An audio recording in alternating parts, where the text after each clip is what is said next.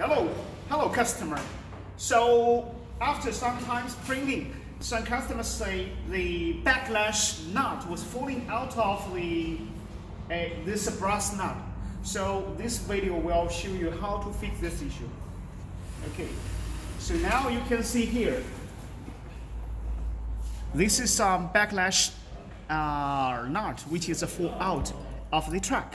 So we need to put it inside, but you cannot push it directly. We need to disassemble the top cover and push it down. So now we will follow my video. But first, take off the cover. After you lose the 3 bolts and the back, you can get the cover off. So now take off the top reed cover.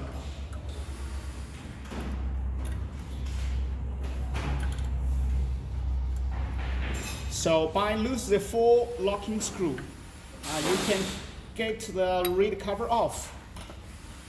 Be a little careful. Okay. More.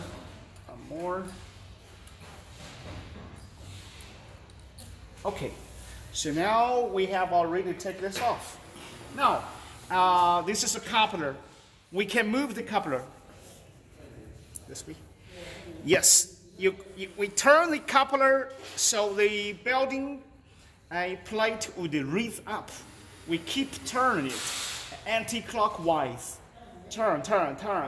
So this will raise up. All right, until not 100%. Until we can push this nut down. All right, you can see here. So we push the top nut down, and then we twist the screw to relock it. Okay? So you see now the inner nut is already inside. And it's well located in the middle of this big brass nut. So by this way, you fix the issue, and then you reassemble the top cover. By this way, you can get a very good backlash. So you can see here, I move up and down, it's almost no movement.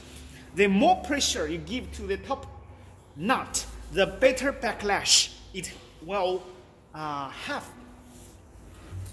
Because the stronger spring tension to this nut will make it more tighter for the backlash. So the printing quality, the precision would increase by tighter backlash. Okay, thank you for your watching. So let me reinstall the top cover. Yeah, the first one, second one. Okay, the third.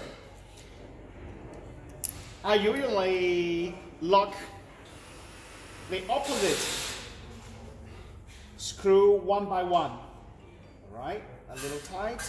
So back to this one, back to this one, little tight. Okay, great.